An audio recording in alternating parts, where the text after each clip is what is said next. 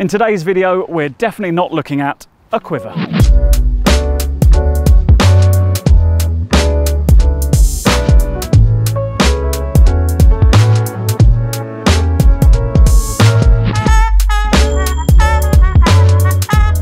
You might be asking why this isn't a quiver, but it's not. This is a sling, and we'll be answering a few more of your questions throughout this video. So if this isn't a quiver, then what is it? Well, this is Speero's rod sling. It's a real stripped back, pared back rod carrying device. There is a quiver in the Speero range, but that's a bit bigger. It's got a hood, it's got large internal pockets. This is basically the easiest, quickest way to keep your rods together, sling them over your shoulder and get traveling. So there's no bells and whistles, but this being Speero, there are plenty of neat features.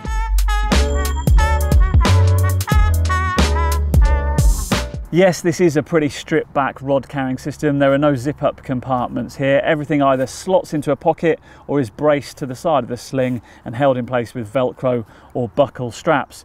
That does mean that in standard form your rods and reels are open to the elements and could knock together. But if you're worried about that and any wear and tear, then Speero do a reel pouch system.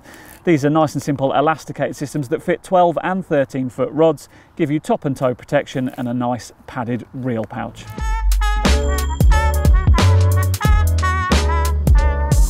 Yep, although this is a pretty stripped back and simple rod carrying solution, there are lots of little fine details, which is the kind of trademark of Speero. Things that I like the handle in the middle. It's got a sort of tapered profile to it. They've sewn the edges back in on themselves. Creates a nice comfortable handle. It's not essential, but it's just a nice little detail. At the bottom there's a grab handle as well, which makes carting this thing in and out of your car nice and easy. And you've probably noticed there aren't too many loose straps on here. That can be a problem with these sorts of slings and quivers. What happens here is when you adjust the straps on those sort of ratchet buckles, you can then double back the excess strap on itself and Velcro it together into a neat, tiny little compact piece. It's just a nice little touch that you don't see on much carp fishing luggage. Inside this sling, you've got a waterproof lining throughout, and there are also drain holes where you need them most. If you like this video, please do give it a thumbs up and do remember to subscribe to all our social media channels.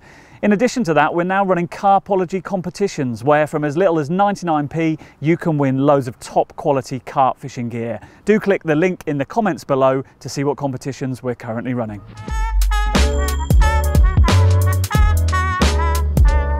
I reckon you might be pleasantly surprised on that front. I'm certainly not overloading it today, but there's plenty of kit in here. We've got two rods. I've got one that's just naked on its own. I've got one with that reel pouch system, but that's just half the carrying capacity for rods. There are 4 individual Velcro loops, so you can carry 3 rods and your spot and marker rod.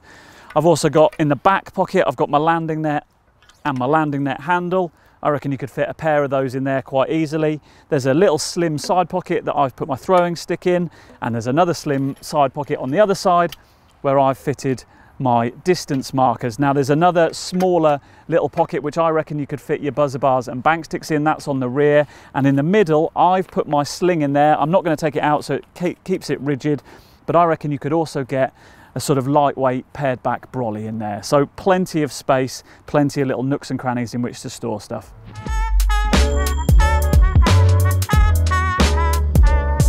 This is Speero we're talking about, so being built to last is one of their key objectives. We've got their 600D Cordura material, which is really nice to touch and looks the business. You've also got reinforced stitching throughout, and the buckles, that's something that Speero are really particular about. I know I've visited their headquarters and they were very keen in the way they sourced those buckles, proper nylon military spec buckles that will last and last.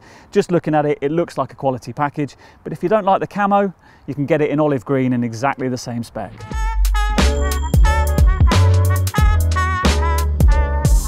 So there we go then, this is the sling from Speero, as we've come to expect from them. Durable, full of features, really easy to get along with.